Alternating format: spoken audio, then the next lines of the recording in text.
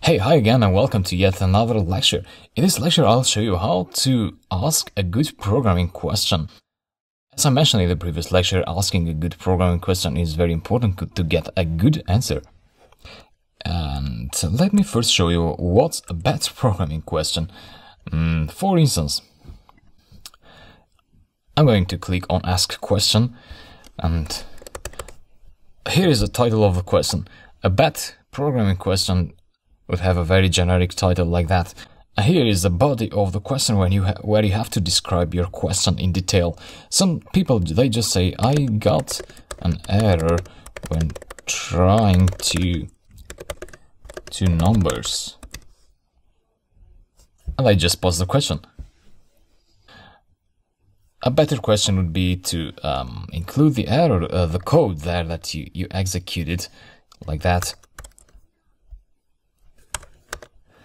However, that is also not enough, because you also need to show the error message. So let me delete this, and a good programming question would be, when we're talking about questions that have an error, questions that talk about an error that you got in your code. So this is your code. A good title would be to include the error message. So that one would be a good fit. If it's a very long message, then you can also choose to include only the name of the error without that. And then a good question would be, hi, I run the following code and expected to get division in the last print domain, but I got an error. Here is my code. So you put the code there, your entire script. Don't worry, if your question is long, it's better to be long than to be incomplete. And here is the error. And here, make sure to include your entire error traceback, including the output as well. So from this line of the command line up to the next line. So this entire thing goes to your question. Just copy it. Don't worry if it's long. Can you help? So that would be a good programming question. Now this is still missing something very important, and that is the highlighting of the code. You need to select the code and click on this icon here. The error as well. And let me pose the question. External links must provide free educational content. Just click on proceed. And here is the question and here is how it looks like on the other end. So this question has 4 good elements that make it a good question.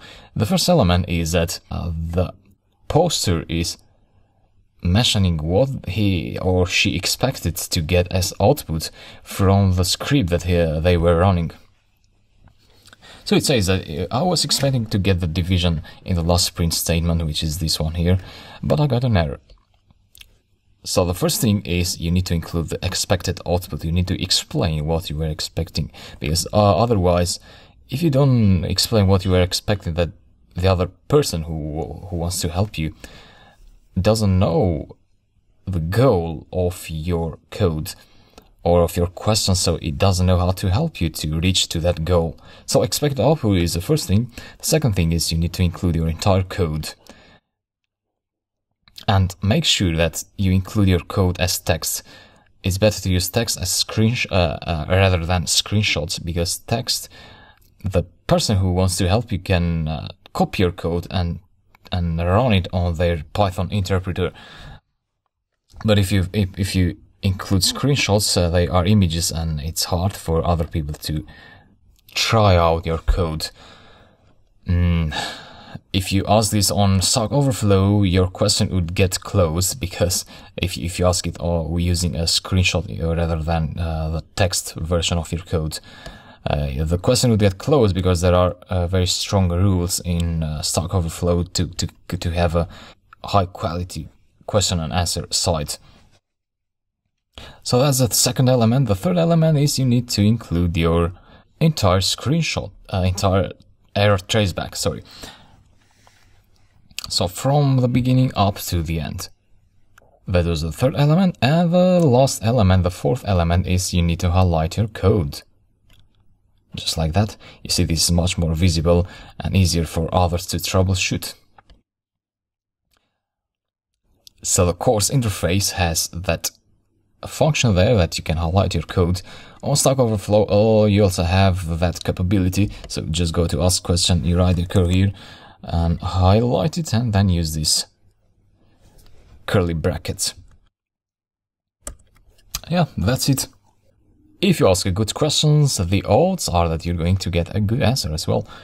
So I hope this makes sense, and I hope I showed you something that you didn't know, and I'll talk to you later. See you.